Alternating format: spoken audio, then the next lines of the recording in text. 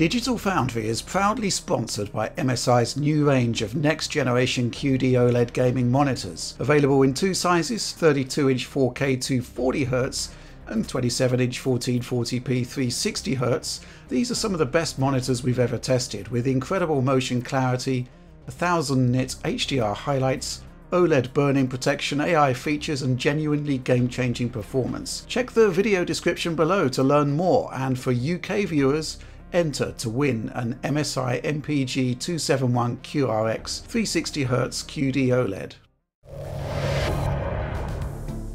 Well, hello there and welcome to a brand new DF Direct special. The technical specifications for the PlayStation 5 Pro appear to have been published last week to developers. Leaks swiftly followed. A bunch of them have now sort of swept the internet, and we can confirm that pretty much they're all true at this point, as we have also seen that same documentation. Plenty to discuss here, and joining me to talk through it, first of all, Oliver Mackenzie. Hi. Yes, really excited to be here to chat about the upcoming Trinity console, or PlayStation 5 Pro as it might otherwise be known. But yeah, it should be an interesting chat. And I guess we're following up on this from prior discussions, right, Alex Battaglia? Yeah, that's true. But I would be remiss if I didn't take John's words from him and I said PlayStation 5 professional. So now that that's out in the open, we can not say it for the rest of the episode. There is still the inference that the standard model is now in some way amateur. Yes. But let's just move on to our first topic. Okay, so the first topic we want to talk about is, well, essentially, yes, if we go back to the PlayStation 4 Pro, the main issue with it in terms of being a meaningful upgrade across the board was its CPU, right? It was basically the same CPU that was within the base PlayStation 4, though it did have a clock speed enhancement. Now, this basically limited what the machine was capable of in terms of high frame rate gameplay, and obviously there wouldn't be any game-changing enhancements that involved physics, for example. Now, we're looking at the specifications for the PlayStation 5 Pro, and it looks much the same playbook, actually. The CPU is the same Zen 2 cluster that we saw in the PlayStation 5, and it actually has two modes. We can confirm this. Basically, there's a standard mode where the CPU clocks to a maximum of 3.5 gigahertz, and then there's an enhanced mode. This enhanced mode essentially adds 10% to core frequency, giving us a maximum of 3.85 gigahertz. And because the new PlayStation 5 Pro, similar to the standard PlayStation 5, seems to operate with a fixed power cap, this means that there is some degradation to GPU performance. They're looking at an impact of 1.5% to clocks and 1% to GPU performance generally, which, you know, basically is, I'd describe that as an irrelevance, really. Alex, I'm going to come to you first of all about this. What do you think of this decision? I mean, there are reasons why, but it is a bit of a disappointment because, you know, what we've found recently is that the CPU limitations on the current gen consoles are very much real, right? For sure. And I think we're going to be seeing more and more games coming out in the near to midterm future where we can see essentially that the current gen consoles, yes, they were much more powerful in relative CPU terms at the time of their release to PC components. For example, the Jaguar cores in the Xbox One and PlayStation 4 weren't at all good actually at release, while there was a level of competence here by using versions of Zen 2. Ryzen Zen 2, that we're seeing the limitations coming in. And it's mainly has to do with kind of like single core speed of these CPUs versus what is out there right now in the PC space. And that means for certain things, just primarily 30 FPS experiences on the consoles. And there's examples of that coming out in the future. We also have historical examples, like some of them are not great examples, like for example Gotham Knights, where we know that the game is just a problem because it runs poorly everywhere, but it still had the limitations of being a 30 FPS cap due to the way it was programmed and what they wanted for a consistent experience. And I feel, at least from the perspective of their side, it probably makes sense to keep things as is because there's certain things that developers rely upon to scale their games, and changing the CPU architecture to something more modern might complicate the development environment, where they have to take into account certain other things. For example, the amount of cores, or adding in things like 3D V cache that you see in the later Ryzen processors. You wouldn't really expect those things. So I think maybe for just keeping development consistent and non-complicated as is, keeping the CPU the exact same is very reasonable. Whether or not consumers are appreciative of that is an entirely different question. But yeah, I see it as kind of reasonable from that aspect. Also, potentially, one thing that is very interesting that you talked about just now, Richard, is that there is a very different consideration in the console space for essentially how much wattage is going through the machine. And Sony went through a different design this time versus what Xbox has done.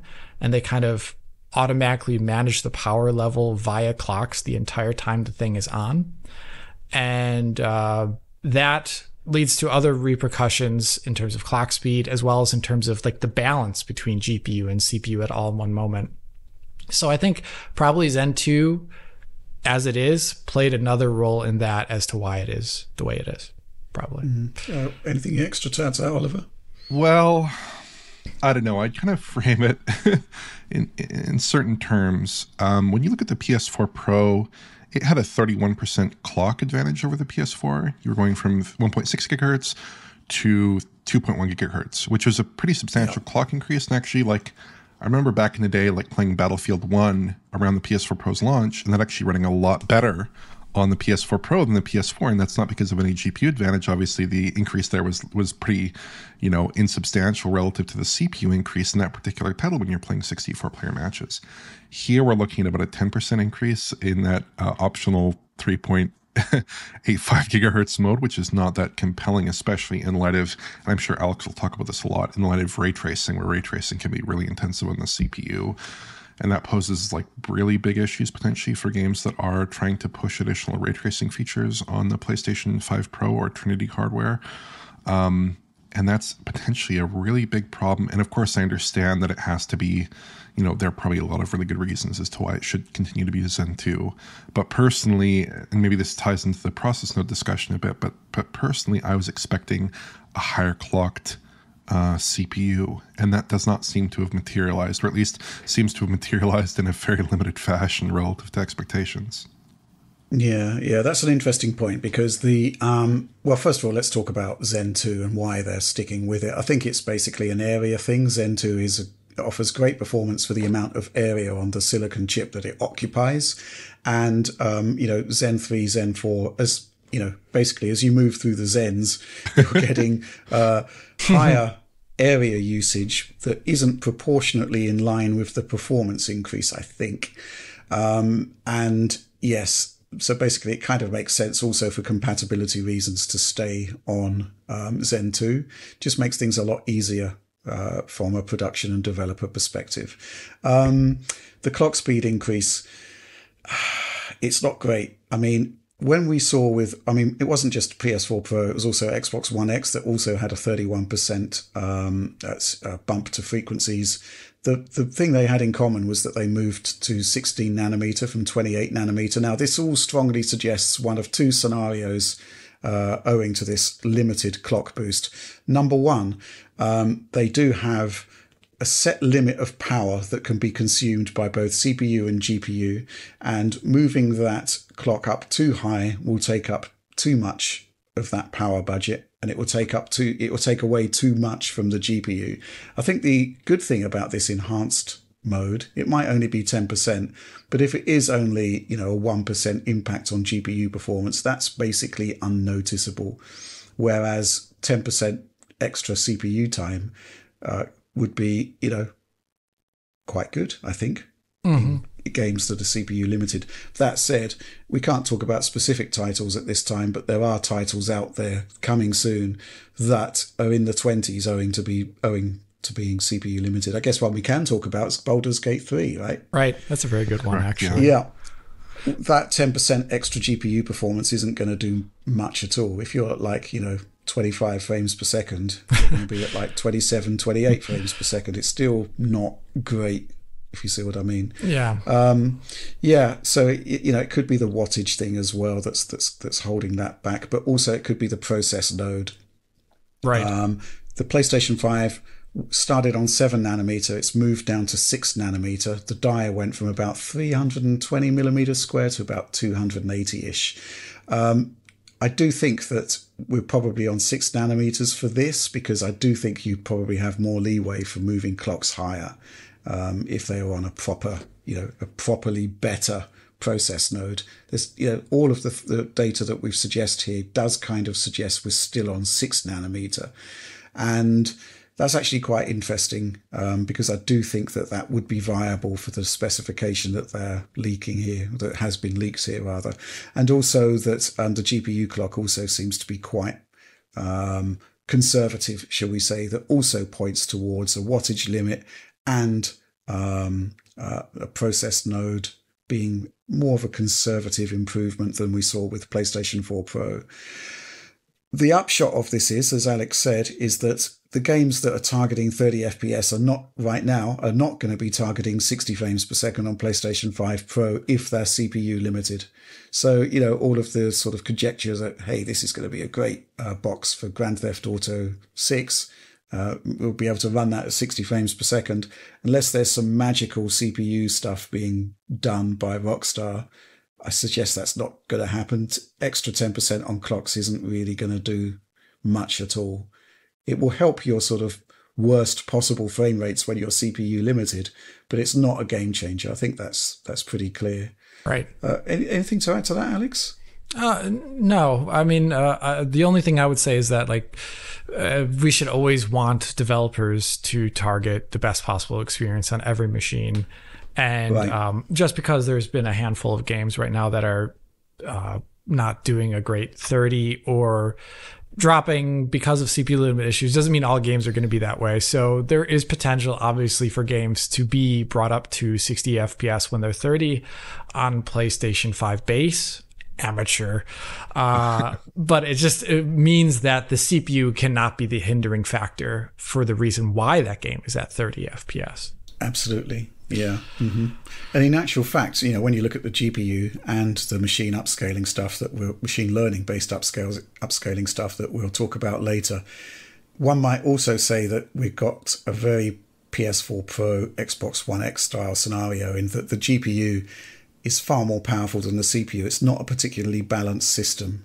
So developers are going to have to cater for that. Actually, one thing I was just thinking about in terms of this Zen 3 architecture boost. Oliver, ROG Ally uses Zen 3, right? Yes.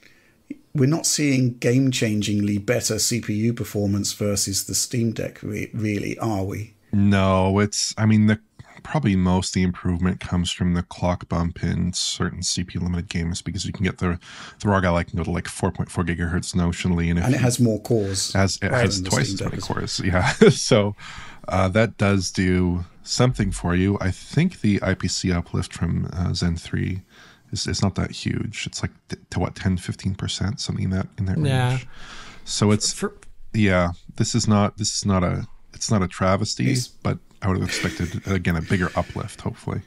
I think the other thing, of course, is that if you do have that power limit, then, the chances of getting more out of a more enhanced architecture, it's kind of like diminishing returns, really. Yeah. So I think that's probably why they've gone for this particular setup. Yeah. And it is, the more I look at this, the more it does remind me in terms of overall design objectives as the 4 Pro. It's basically the same machine, but with a much better GPU. And there's some other nice things that we'll talk about. But yeah, CPU, I think we'll get that one out of the way because, first of all, because I do think it is probably the thing that's probably going to disappoint people most, especially as the generation has progressed. We didn't quite expect to see ourselves being CPU limited in as many titles as we have been, but we are, and the 5 Pro is only going to make a marginal difference to that. So, yeah. One last thing I have to say, and I was just thinking about it right now, is there's a technical upgrade that later Zen has that didn't make it back for this, and probably was unrealistic for it to be, but I look at my 7800X3D, and that's all one CCX. It is not splitting the cores up into with the Infinity Fabric in between the four, essentially 2 units of 4, which slows down things. In general, it's been kind of like the biggest issue with Ryzen performance for gaming over time. So that's why people, when they buy gaming Ryzen PCs, they do actually look. It's why people recommend actually the 8-core variants or the 6-core variants that don't have the cross, CCX thing going on there with the Infinity Fabric. So that was one thing that could technically have been brought in, and maybe die space is an entirely different question, but also bringing up the cache amounts to what desktop Zen is. I actually don't know how much that affects wattage of the system, but bringing that up could have been another semi-invisible way to improve performance. But once again, that's die space, and on a console, that's a lot of money. So, yeah, absolutely. I guess we should move on to the next part of the disclosures that we've seen so far, and that concerns the GPU. Now, we should expect to see some significant advances here because we're moving from 36 compute units to 60, which is, obviously a pretty big improvement in terms of raw compute power. We're also seeing big improvements to memory bandwidth, circa 25%, which I think is excellent. There's also, when you look at the teraflop numbers, we need to talk about teraflops really, because this is a bit of a bone of contention, because obviously the PlayStation 5 had about 10.23 teraflops, I believe, based on the RDNA 2 architecture. Now, Sony is actually disclosing here that there's 33.5 teraflops with PlayStation 5 Pro, which, looks amazing, right? It looks like a 3-fold increase. However, that's not really the way.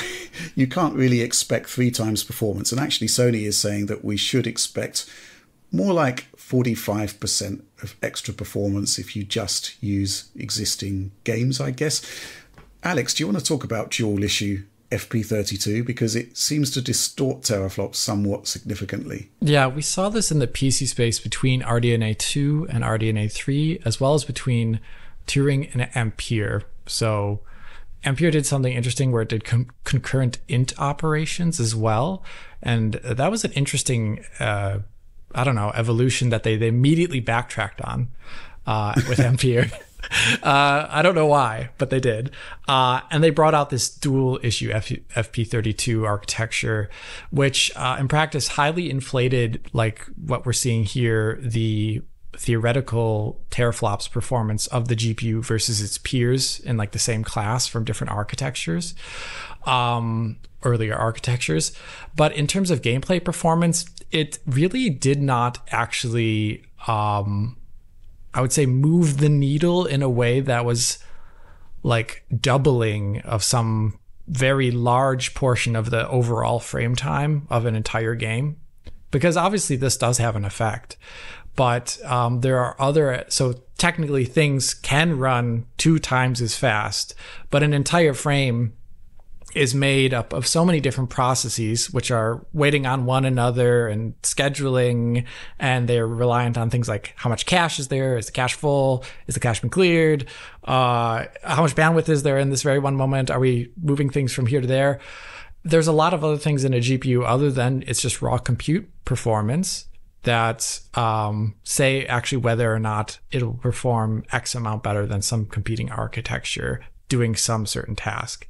It's a bit wishy-washy way to say that this actually, you shouldn't really look at the teraflop number here, because we've seen this exact same thing happening in the PC space over 2 different architectures, and it led to strange results of scaling, where you look at things, I think it's like the 6700 and like the 7700, if I'm not mistaken, on the RDNA 2 to RDNA 3 side.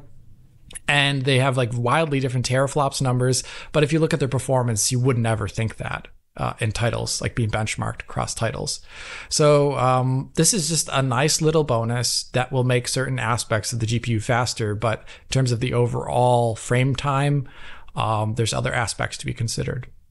Yeah, I guess we can also look at ROG Ally as an example yet again, because it too has dual issue FP32. And it's like an 8 teraflop machine. Yeah, it's like on paper it's supposed to be like twice as fast as a PS4 Pro if you were to believe those numbers, but obviously, or an Xbox Series S. Yeah, for that matter. That's not realized in practice in the slightest. So. Anything to add to that, Oliver, about this whole situation with the GPU? I mean, you've plus 45% of performance uplift from going from 36 compute units to 60 isn't fantastic, really, but it is kind of believable. It is very plausible. I think that basically you have 60 CUs relative to 36. Yeah. I think that's 67% more CUs. We don't know the clock speed, I don't think. And on the balance side, you get a 28% uplift, I believe, with moving from 14 gigatransfers per second memory to 18. And then when you look at the PS4 Pro, that had, I looked up the figures, it had 24% faster memory, and then about 2.3 times faster on the flop number. So, like on paper, this seems less impressive. But if you dive into the other aspects of the spec sheet, it actually does seem like this is more impressive than it initially seems. That 45% figure that's being provided to developers is maybe not indicative of the true power of the system when you think about it holistically. But if you're just running the same workloads, it's a pretty meager uplift for a Pro console, I would say.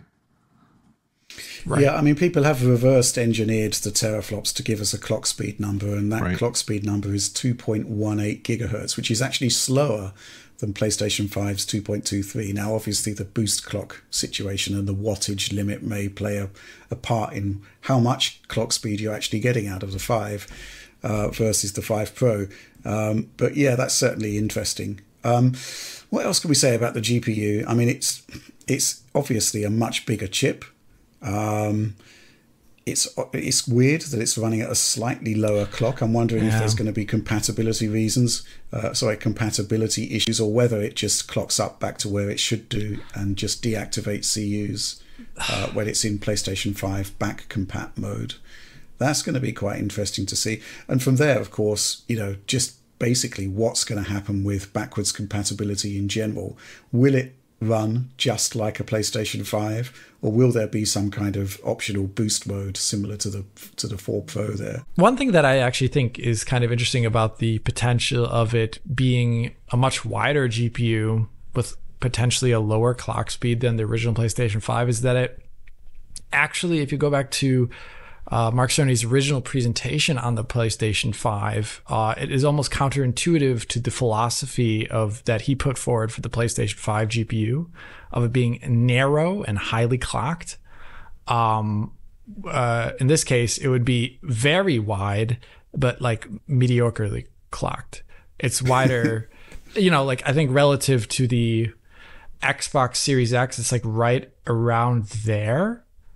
And I think this could be it could be two reasons for this. One is this the obvious one in the room. It's the wattage thing again. Like, it's just butting in the way and it limits essentially what they can do. But also the fact that mid-gen games are very different than early-gen games, because there's the transition over to using more compute and less, I would say, just older techniques that defined cross-gen games, which were essentially higher resolution of the old stuff.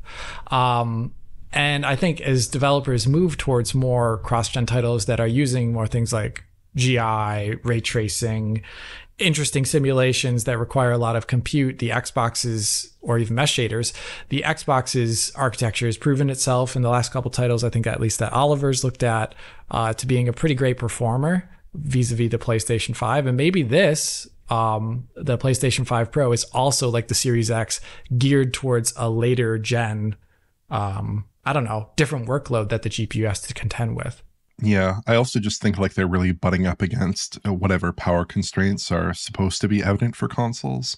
Because like when you look at comparable AMD GPUs, they are in the region of about 250 watts, like an RX 6700 or 6800 rather, or a 7700 XT.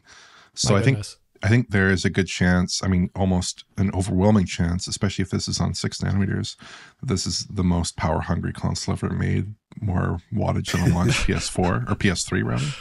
Oh my goodness, yeah. Yeah, I think this thing might be a bit of a chonker in the region of, I wouldn't be surprised if it's in the region of 300 watts is a number I would think of, maybe a little short of that, but certainly probably in contention for that given the mooted specs here. So I think it would be a bit of a console that's unlike consoles as we know them currently, at least in terms of its thermal configuration. Yeah, that's an interesting point. Again, 4 Pro went from 28 nanometer on the base machine to 16 nanometer on the Pro machine. And then as a bonus, you got a slim machine that, was really efficient and quiet. Yeah. Now the issue is that it really does look as though we're on a similar process node. And we've already seen the slim console, and there it is back there. It's not actually that much slimmer, and it looks as though the power reduction is in the region of 10 to 20% based on some tests that I've seen comparing the 6 nanometer chip to the launch 7 nanometer. So yes, it does kind of suggest that it is going to be consuming a lot more power in order to service those 60 compute units. So yeah, I am going to be interested to see the form factor.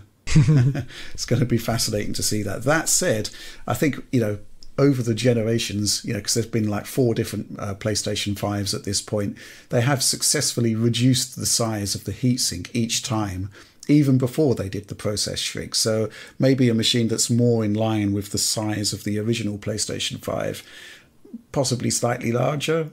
That's likely the way forward, possibly. Just have to see this thing, really. I think overall, though, what's happening here is that Sony has kind of done the best they could with the existing cost-efficient sort of process that's available to them, which is seemingly 6 nanometer. If it's 5 nanometer, then things, become even more interesting at that point, which is like, why are we getting these limited clocks? It should be doing a lot better than that. So yeah, interesting stuff. But the other thing, of course, is that 4 Pro was essentially like the GPU is essentially a butterfly image of the original GPU. It basically doubled the amount of compute units. We're not doubling the CUs at this point, and that's likely because we don't have that meaningful process shrink. And on top of that, the cost per transistor is such that it would be a very expensive machine to produce if they did do that. So yeah, that's probably why we're seeing a more, how can I say it, NVIDIA-like approach, which is to say that, hey, we can't just throw transistors at the problem anymore to get more performance. We actually need to have better solutions here, and part of that is going to be software, which we'll talk about shortly in terms of the machine learning side. But let's move on and talk about the next discussion point here, and that is ray tracing. Now, this is really interesting because there's been quite a lot of excitement. It's been described as a ray tracing beast. The actual Sony disclosures to developers are talking about a 2 to 3 times increase in ray tracing performance, sometimes even 4 times increase. There's also been conjecture that we're looking at maybe a preview of RDNA 4 RT architecture here, which again would be quite exciting. Now, this does need to be couched with a certain degree of caution based on the way that Sony is describing the extra RT power. They're talking about games potentially having ray tracing where they don't on the standard PlayStation 5. And they're also talking about, hey, well, if a game has RT reflections on the base PlayStation 5, you could possibly add RT shadows as well. Now, that's obviously great, right? But that seems to be sort of tempering the expectation level somewhat. This 2 to 4 times RT performance, I'd be really interested in your take on this, Alex. I'm just wondering how much of that actually comes from the fact that you have 60 compute units versus 36. That would be, in terms of RDNA terms, it would be a good way to double the amount of performance in general, because you would essentially have 2 times the amount of ray triangle or array bounding box intersections by virtues of more CUs. Then you would also have, because RDNA 2 and RDNA 3, other than that, do everything in software regarding ray tracing. So all the traversal, all the denoising, anything is done in software there. And if you had double the CUs for the compute there, you would be getting double the performance regarding those tasks, presuming there's not some other confounding factor making them less or more performant. So I think the 2x thing is very reasonable at the exact same settings. It was when you get into 3 or 4 that I wonder what is going on exactly and what that is exactly describing.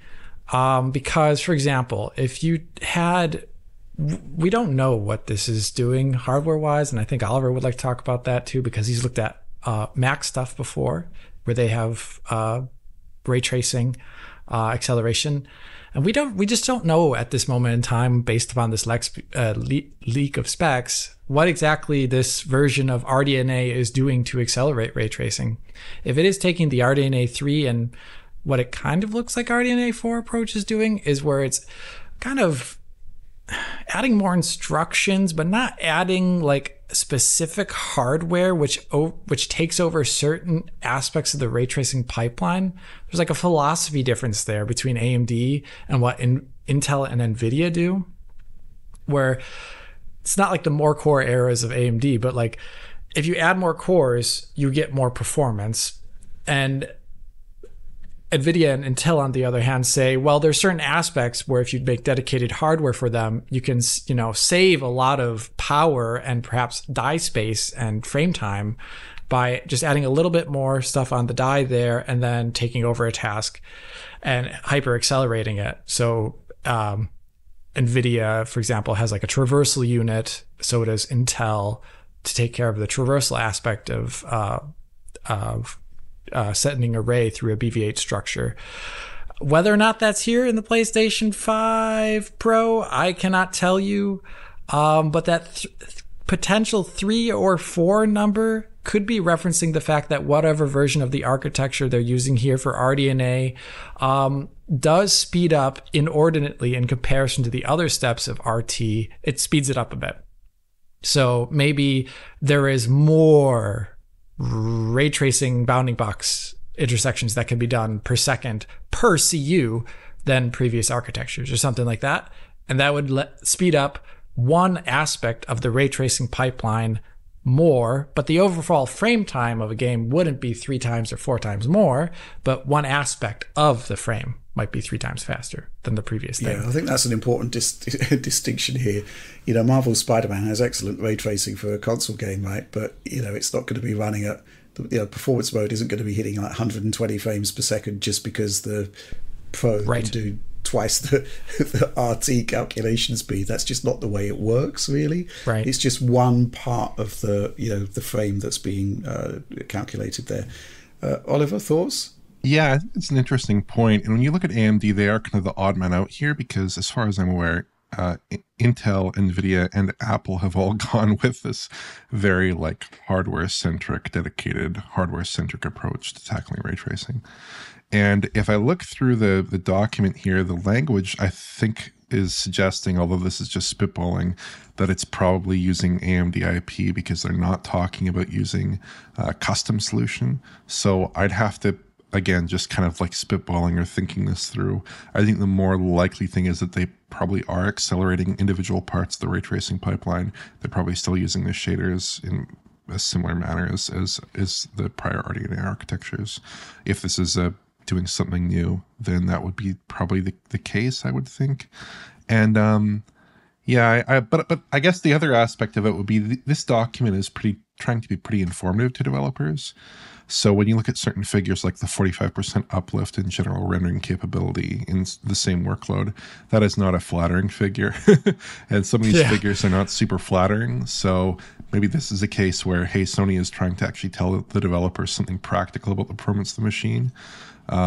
In which case you'd say, hey, maybe that is actually a more instructive figure in terms of the general capability of the machine and not just speeding up traversal or something.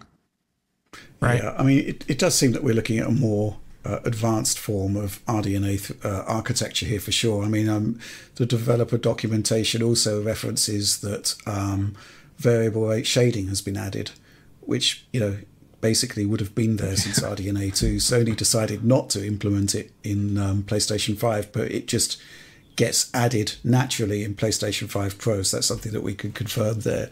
But yeah, I mean, it's quite interesting to see that generally in terms of the overall design target for PlayStation 5 Pro, Sony itself isn't really promising anything more than much higher effective resolutions, and we'll talk about that at the moment, plus enhanced ray tracing.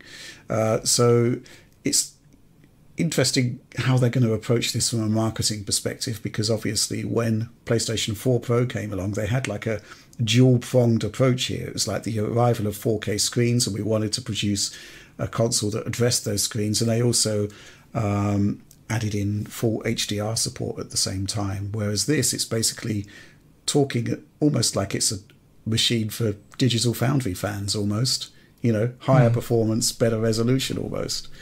Yeah, really interesting stuff, but I'm just wondering how they're going to sell this. Well, that is interesting, because like when you look at the PS4 Pro, that was really a machine that was marketed at 4K displays, and it did a pretty effective job of that. Whereas here, like you're talking about increased resolution, improved frame rate, which is like, okay, questionable based on what we've discussed so far. And then adding ray tracing and adding graphical features. So I think that the problem here is that they have a machine that sort of is like a bit of a PC style box, where they're saying, hey, developers, pick your poison in terms of these upgrades that you could potentially do with this increased hardware power, which was, of course, was the case with PS4 Pro, but they had a very explicit target in mind with that machine, and the developers had a very specific imperative to go forward with that machine. Whereas here, theoretically, you could see all kinds of different approaches, and I don't know how you market that to people quite. Right. Yeah, definitely. I guess we're going to find out soon enough. Let's move on to the next discussion point. Okay, so Sony has machine learning silicon within the PlayStation 5 Pro. That's now been confirmed now. What's also interesting is that the developer disclosures specifically describe it as a custom solution, which suggests that it's something bespoke to Sony. And they've got their own version of what sounds like DLSS called PSSR, which is, what is that? PlayStation Spectral Super Resolution, is that right? Yeah. Alex, do you want to talk about that? Sure. Okay, so where do I want to start here? I guess with the acronym itself, the spectral aspect of it, we really don't know what that is completely referring to. But I would just take a guess at it that is looking at not just like the pure red, green, blue color image of whatever is being done with a game's rendering and then the motion vectors, but it's looking at some aspect spectrally, so some other way animals tend to see the world. I don't know. It's going to be playing with, I presume, leveraging the fact that your perception is different for certain aspects of an image, and then applying machine learning based upon those principles to get a better looking reconstruction at the end. As to how it's done in detail, I will have no idea until they detail it. Sounds fair enough. Yeah, but the one really interesting aspect of this is I think the documentation makes direct reference to the fact that 1080p to 4K is referenced, I believe, directly in the documentation, and that is very good.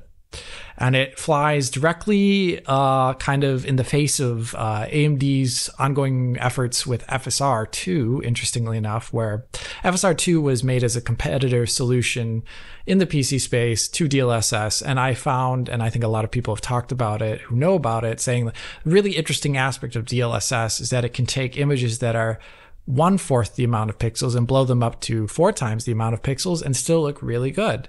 I mean, not perfect, but still really good. And that's one area that checkerboard rendering couldn't do. That is one area that FSR cannot do, FSR 2. Whenever you look at the comparison of a game running in FSR 2 performance mode versus XeSS performance mode using the XMX cores on an Intel Arc chip, or using DLSS on an RTX card, it really blows them out of the water, the DLSS and XeSS implementations. They're really great. So this is great. And I think it offsets everything else here in the document as being the most interesting thing here, and the one for the most potential, and the one that is actually going to offer perhaps the largest tangible benefit for anyone using this machine, is that it's going to offer, we have to see it in person, of course, but it's going to presumably offer really good anti-aliasing, great temporal stability, and since it's machine learning, it's going to be avoiding a lot of the pitfalls that we see in FSR2. And this generation, as it's been going on, has been rife with this. Now the FSR2 has gained popularity on the consoles, or not. There's games that still don't use it, but if there's a library here that they're going to provide from Sony, and it seems like they are based upon the documentation, to just naturally plug it into a game engine with the same inputs as FSR2 and DLSS, it's going to lead to really great image quality in games based upon XeSS and DLSS. So rejoice. This is really good. Yeah, I mean, they are talking about a huge increase in effective resolution, right? Which is what it's all about.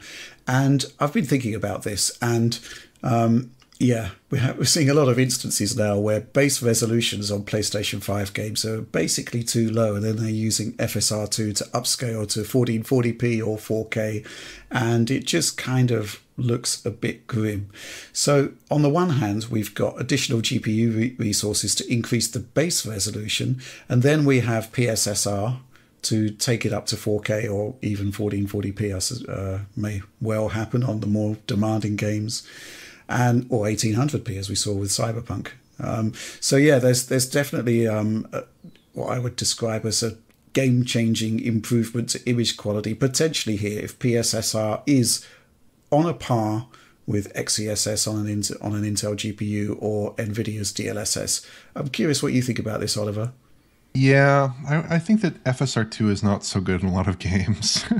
Like it does. It can look good, but there are certain scenarios where it just isn't really a good fit. And if you've got like very fast moving content, it can tend to fall apart at low resolutions, I think. Yeah. It does depend a lot on the content and the way the camera works and how detailed the artwork is, and how, like, are they using lots of screen space reflections and stuff like that, like in the recent oh gosh, with Sea of Thieves. That was tough for me, but that was also for me too. Yeah, right. basically, things that make upscaling easier, make upsampling easier, tend to favor FSR2. So that's not a huge surprise given how it tends to function. But here we're interestingly talking about increases in resolution, increases in image quality that might come independent of actual increases in compute, which theoretically frees up GPU resources to do other more interesting things, which I think that's actually a really good thing, because when you look at consoles, a 1440p image on a console can look really good in a 4K display, whereas I would say for a PC monitor, maybe that's not quite as true. So if they can actually open up resources to use this thing more like a PC, give you some flexibility on the rendering side of things, then I think that could be very compelling, presuming this CPU doesn't pose an issue. Mm-hmm. Alex, there's been a mooted 2 millisecond cost for PSSR. Yeah. What does that actually mean?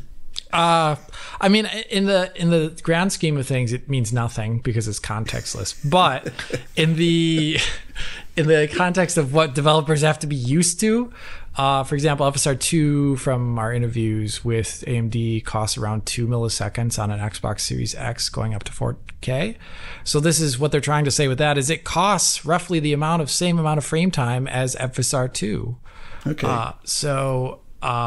And you're getting way better quality, like ridiculously better quality in a lot of instances.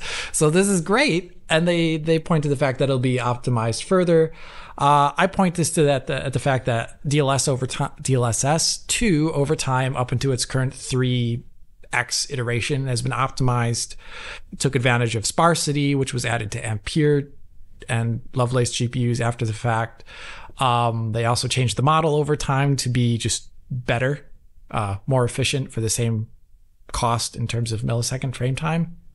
So like nowadays on like a 4090, DLSS costs like less than 0.5 milliseconds. It's ridiculously cheap nowadays, but that's why they're keeping up with it by adding things like frame gen, which increases its cost, and then also adding in ray reconstruction, which further increases the cost as well too. So for me, this is just like, okay, you can still target similar overall frame times as you do with FSR2 at the moment, and it's potentially getting better. So that's all good news. If it was something like the Switch 2 situation where we're curious to see how they use DLSS given the presumably larger frame time costs on mobile hardware, here they're saying this costs the same as competing techniques on what you're used to already developing for PS5 or Xbox Series X. Mm-hmm. Yeah. I guess we should also talk about backwards compatibility, or rather the ability to, let me rephrase that, the ability to patch prior PlayStation 5 games to gain access to 5 Pro features. And we do have some information about this from the developer disclosure, and it is quite interesting because if you go back to PlayStation 5 and look at what we called Back Compat Plus, it was quite limited because developers had to update their old games to the latest SDKs in order to use the PlayStation 5 features. Sony has come up with a very interesting solution to this, which is that it looks like all games can benefit from PSSR if the developer goes back to them, even if they're on older SDKs. It looks like developers can go back to those games and they can patch in support for PSSR without having to update to the latest SDK. And this is potentially great news, right? I mean, there is a memory footprint implication. It's been cited as being something like 250 megabytes. So developers would need to find that memory on those older titles. But this is potentially awesome, right? Because a lot of the games that are out there, which are unlikely to receive full upgrades to the latest SDK and all of the new 5 Pro features, it does mean that you can at least get the PSSR upgrade in there if the developer goes back and adds that feature, which I think is excellent because there's been so many games where, let's face facts, the resolution has been too low and the upscaling hasn't been good enough to offset that. So the ability to swap in PSSR is highly compelling, right? I think that's great. But yes, there's something else that we need to talk about here, which is that memory allocation. Now, if you're on a newer SDK, it turns out that PlayStation 5 Pro actually has access to much more addressable memory than PlayStation 5. At the moment, PlayStation 5 has, out of its 16 gigs of memory, 12.5 gigabytes of space that's there that the games can use. On the 5 Pro, this increases to, I think it's 13.7. It's a 1.2 gigabyte increase in memory that's available to developers, which I think is excellent because that was a big problem with 4 Pro. It only had an extra 500 megabytes. But it is still a 16 gigabyte machine. The way this is working, I suspect, is that lower priority applications that currently sit within main system memory may move on to some other memory system that's much slower. That's what 4 Pro did effectively. Yeah. But this is excellent news, right? Because as Sony says, PSSR has a memory footprint of its own, and they're also suggesting that that extra memory can be used for more complex BVH structures or stuff that you need for ray tracing, which I think is great, right, Alex? Oh yeah, I mean, for example, like imagine Spider-Man 2. Good example of ray tracing on console, but like if you looked at the ray traced reflections there, they're limited in their complexity. They're like very simple versus the real world because one, it's expensive to trace that, but two, there's probably also memory considerations as a part of that. Here, if you had a PS5 Pro which didn't have unlocked extra memory, it would just be tracing those same kind of low fidelity reflections at higher frame rates or higher resolution, presuming the CPU doesn't get in the way there for any sense. This is all great because that means they can actually upgrade things meaningfully from a fidelity perspective by having more geometry, more complex geometry in that BVH. I think that's great. Mm-hmm. Anything to add to that, Oliver? Well, I think it shows that Sony is thinking through some of the problems that you'd have if you just bumped up the power and computation of the machine without factoring in that memory subsystem. And I think that bonus 1.2 gigabytes, if they add 2 gigabytes of slower DDR system memory onto the board there. That would probably do it, given that the PS4 Pro had an extra 1 gigabyte, and developers got an extra, I think, half a gig on there. So yeah, that's right. Yeah, that would make sense to me, and that would give them enough. I mean, I don't think it would really affect the system too much if you're moving some stuff in the OS, some background applications into that pool of memory. So that would certainly be a good way to make the system more usable for doing more complex things with the machine beyond just increasing resolution. Although that, of course, carries its own memory footprint hit. So it is I think a well considered increase. It certainly shows that they are thinking through some of these problems and trying to resolve them before they become an issue. Absolutely. Okay, well, let's try and round this off by talking about, what do we think about all of this generally, more holistically? Now we've discussed all of the individual spec points. What do we make of the overall machine?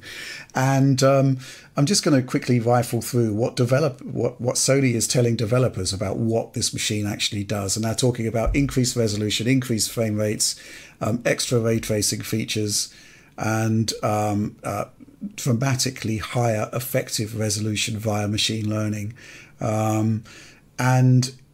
That's kind of about it. There's no major pitch here to developers about beyond that. It is basically an enhanced version of the PlayStation 5, in which case I'm not quite sure if it's actually going to expand the market as such. But for those who are possibly thinking about moving to PC, it might make them think twice.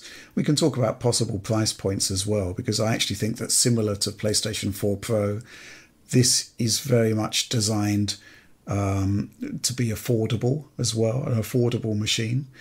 But ultimately, similar to PlayStation 4 Pro, it is very heavily weighted towards graphical enhancements as opposed to, being able to create denser, more richer games owing to that CPU limitation. Alex, final summary thoughts on this? Oh, wow. Summarize it. Let me just... Is it the machine that you find compelling? I can answer that in a very simple way. If someone came to me and they said, Alex, I have a Ryzen 5 3600 and an RTX 2080. Should I buy an RTX 4070? I would say no. I would say you should upgrade other aspects of your CPU, definitely your CPU, and then look at a GPU at that point, because the entire system's performance will be uplifted in more meaningful ways than just what a GPU could do by its lonesome. And so for me, given how kind of lopsided this is, it does look like, oh, this is a GPU upgrade, and that is it. 4 years between a GPU upgrade, I guess that's okay on the PC side, but I would probably at that point want a new CPU as well too. So for me, I don't find it a super compelling reason to buy. And I'm curious to see how they market it as, we said 4K the first time, but we actually mean it this time or something like that.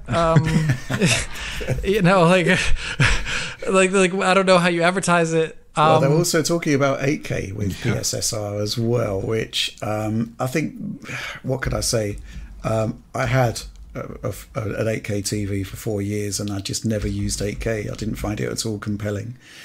No. So that doesn't particularly strike me as a great selling point. And even in the developer disclosures, 8K is something that's going to happen later. It's not clearly a prime development consideration. No, I hope not. Yeah. To go back what I was saying. So if I was looking at this in PC terms, I would say this is not a great upgrade, holistically. One other thing I think that is really interesting is the strategy. Sony apparently here went and rolled their own custom silicon, whatever it is, to get machine learning performance on the GPU, and then rolled their own software on that. It's kind of a weird thing for them to do when they're leveraging AMD. And AMD, perhaps it points to either AMD not having these things ready in time or not having them at all. Or maybe these things are going to feed back into later AMD designs because Sony invested in them and they have like this partnership. But I find that just like, man, only if they were there 4 years ago with this, or where NVIDIA was at, because it's kind of retroactively going back and trying to fix the parts where PlayStation 5 is weakest at the moment, other than the CPU. Where it's saying like, we're not that good at RDNA 2 is bad at RT. RDNA 2 doesn't have machine learning. So let's do those things for our Pro upgrade. I find that just interesting from just like a development perspective over what AMD's been up to. And I'm curious to see what that means for the next Xbox as well too. If this is what Sony's doing, I don't know if Microsoft could leverage that IP for their box. I have no idea how this all works, but I'm excited to see what comes next. But I'm not super impressed. I just really like that they're going into the machine learning space right now. Mm-hmm. Yeah. Oliver? Yeah, I think they are probably trying to capture a certain kind of gamer who's like very, very invested in their ecosystems and in their consoles, and who spend a lot of money on games, and who might also be interested in the PC. Personally, I don't think I'm the majority view on this, certainly from viewing comments online, but I'm very interested in the PS5 Pro. I'm very interested in more advanced console hardware. You know, for me, this is like, hey, you know, another enhanced console. I love the enhanced consoles. They kind of keep, they do keep parity to some degree with PC hardware. We saw that last generation where, you know, an Xbox One X, even in 2019, 2020, that was still a really high quality GPU, now CPU. Different story. Same deal here, of course. But the idea of just improving image quality, to me, is not that exciting. And if that's what the system will primarily be used for, just producing, like, let's say you have your typical PS5 game that might be doing like a 900p or 720p to 1440p upscale in a performance mode. And now you have the wherewithal, the performance, and the machine learning hardware and AI inferencing model to bring that up to 1080p to 4K or 1152p to 4K. That is exciting in some sense, but it's also just like, okay, well, you gave me a clean image. I'm still not quite there, maybe in terms of parity to the PC feature set, and that's kind of more what I'm interested in. I'm more, you know, someone who's interested in playing a game like Path Trace Cyberpunk on a console, and if this is not going to be all that much more in that direction of travel, then that's not a super exciting system. I'm sure people will leverage it for things like that, but the limited CPU performance could make that an issue. So yeah, I think this is an exciting console for me personally. I do want to see what developers end up doing with it, and I imagine that when Sony comes out that they will have some, I have to imagine, pretty compelling showcases of what the hardware can do if they actually do expect people to pick this up this holiday without a huge imperative in terms of the display technology to guide them to a new console. Mm-hmm. Yeah. I'm in two minds about this because I understand exactly where Alex is coming from. Because we are finding the limits of the CPU on the PlayStation 5 and the Xbox Series X. And it's kind of disappointing to see that. You know, when you go to Act 3, Baldur's Gate 3, it's clearly an issue. There are other titles coming along where CPU has been proven to be a bit of an issue. And that isn't going to change anything here. You'll get a marginal increase at the expense of basically completely negligible impact on GPU performance. So it's kind of like, you know, an extra 10% of CPU is a nice to have, but it's not actually going to change the game in any sort of meaningful way. And yeah, so from that perspective, it is a bit of a disappointment, but it's entirely in line with the last time we saw a Pro console, right? What I will say, though, is that, what can I say? Extra GPU power, machine learning based upscaling, it's going to solve so many of the issues that we're currently seeing with current gen titles. And maybe those issues aren't really affecting a lot of people at the moment, but you know, for the people that are disgruntled by it, the PlayStation 5 Pro is going to fix all of that. And I think that's pretty special. I also really like the idea of a machine learning block being a part of a console. Because, you know, it's the direction of travel, right? AI is going to be so important going into the next generation. So the idea that developers have access to that hardware right here, right now, and are able to start experimenting with it, I think it's just going to be great for games across the board.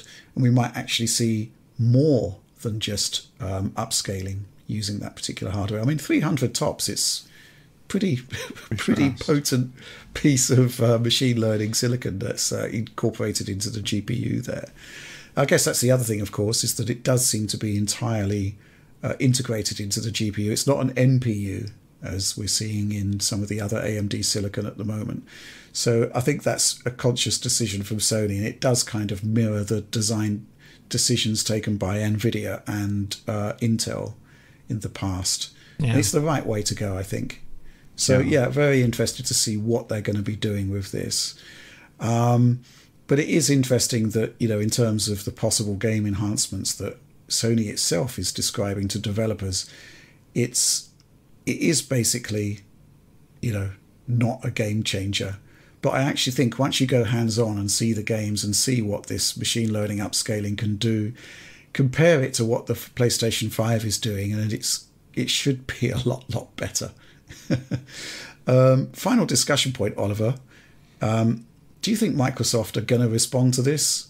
I don't think they can, because, you know, basically Phil Spencer's already ruled out a Pro console. But at the same time, there has been talk of exciting announcements coming in the holiday season. So where do you think this sits? I actually think that's a really good question, because if you look back to the FTC leak from Microsoft back, I think, last September, you had them sketch out a console that's actually, you know, look at that in broad strokes. That is pretty darn similar to what Sony is delivering 4 years into this generation in terms of what they're trying to do with machine learning, in terms of the areas of ideation, what they want to do with that machine learning hardware, when they want to do lots of stuff with enhanced ray tracing, all this other stuff in there.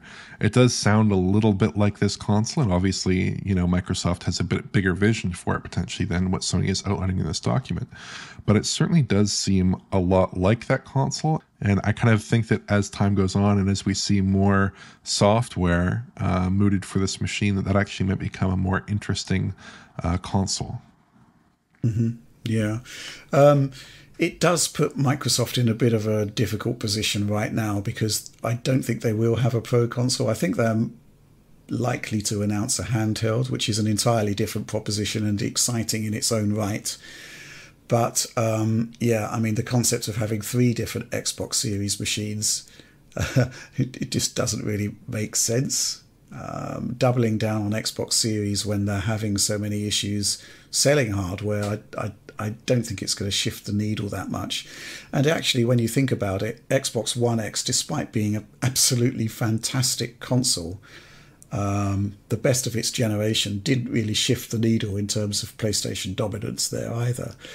I think they're just going to double down on next gen. Maybe they'll bring forward next gen. I mean, there's been talk of 2026, which would be ambitious, I'd say, if when they're talking about the biggest generational leap ever. Mm-hmm. But it does sort of, you know, mean that right now, at least at the top end side of things, that, you know, PlayStation 5 Pro will be in a class of its own, unless, you know, there has been a radical shift behind the scenes and Phil Spencer has changed his mind, effectively. Let's talk pricing. Alex, what do you think? 100 more on top of whatever the current is, maybe. Yeah. I think that sounds right. That puts it, I mean, it depends on your territory, but it's a expensive console at that point. Yeah. Oliver? I think 600 USD or $100 more, the equivalent in your local currency, but with no disk drive, but with a detachable disk drive support. I would be quite upset if a Pro console was launched with features that the base one, without features that the base one has. I mean, there is a report from Tom Henderson, whose sourcing so far has been impeccable, that says that it is compatible with the existing detachable drive, or at the very least that it has a detachable drive. So there is going to be some component in there. Oh no. Yeah. So whether they actually launch it without one, that's going to be quite looking at that detachable drive. Well, I'm just looking at this thing and thinking about how the aesthetics of that would go, presuming that it is the same detachable drive model. Oh no! Like, you got this kind of like ugly protrusion here. Maybe if they made it more angular. Yeah, I don't know. I'm not a huge fan of that personally. No. From my personal perspective, I think there'll probably be a soft price cut on PlayStation 5, because, you know, it's been selling below RRP, or MSRP rather, for a long time in specific marketing periods. So it may well be the case that there will be more than a $100 price differential in real terms, but in MSRP terms, it probably will be an extra $100. And when you look at the design of the machine, I doubt the memory is actually, the faster memory is actually going to be an increased cost consideration. There'll be possibly some extra memory to accommodate the extra, moving non-essential stuff from system memory onto DDR, as was the case with PlayStation 4 Pro, to free up that extra memory for titles. But I think the main expense is going to be the much larger chip, right? That just makes sense. You go from 36 to 60 CUs. Beyond that, I guess it would be just the cooling assembly, right? That would be more expensive. Yeah. Unless there's something we just don't know yet about this machine, but that just seems likely. I think that's really all I've got to say about the PlayStation 5 Pro at the moment. But, we're in the situation where we're recording this before GDC. If historical precedent means anything, there's a good chance we'll get some sort of disclosure from Sony during the event. Maybe even today, which means we've just filmed a lot of this for nothing. No! But yeah, I suspect there's going to be more developer documentation leaks before too long, because there is a lot of stuff on there. Any final words, or can we just wrap this one up? I got one last thing. Why is Sony eating Microsoft's lunch? Man, they came to the table with machine learning upscaling before the Xbox Series X did, and they advertised that for the Xbox Series X. Like, man, they're just eating Microsoft's lunch. They said it was an area of active research the last time I spoke to Microsoft about it. Sure. And the Series X actually has pretty respectable machine learning performance. I think it's like 47 tops int 8 or 48 tops int 8. So it is like it's a lot slower than what Sony is mooting in this document, but it probably is fast enough for something, judging from the PC side with XeSS, right? It's like it's fast enough for something, that's for certain. They've never done it. There's actually something maybe we can quickly clarify here, because some people seem to believe that Xbox Series consoles do have dedicated machine learning silicon, and they do to a certain extent, but it's not the same as what PS5 Pro is doing, right, Alex? I mean, well, I would still just like to say they still haven't shown like a diagram of what this GPU looks like, so I don't want to 100% say it's exactly the same thing, but I'll just say like them just making it so that the GPU can run certain instructions at double the rate is still using the entire GPU to do that entire process on the Series X, versus what NVIDIA and Intel do, and I'm hoping Sony did here, where there's a dedicated different part of the GPU, and many of them, not like an NPU that's separate, but like in each CU, there's like another unit or adjacent unit that just does these type of maths, and that's all it does. And that would be a Tensor Core or the XMX units in Intel, and that's different, and there's a reason why it's better. That's why people are moving to it. That's why Apple's doing it, right? So, yeah. I mean, if we're talking about a 2 millisecond computational cost, it kind of rules out anything else, really, doesn't it?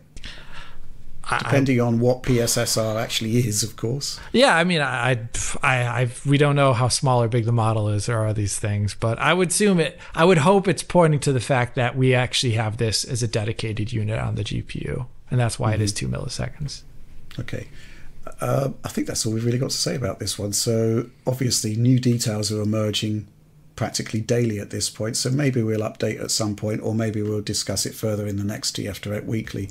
But that's all we've got to say about this one for now. So if you did enjoy the content, please do like, subscribe, share, ring the bell for whatever notifications may or may not appear, and store.digitalfoundry.net for a selection of our merchandising wares. But that's all from us on this one. We'll see you soon.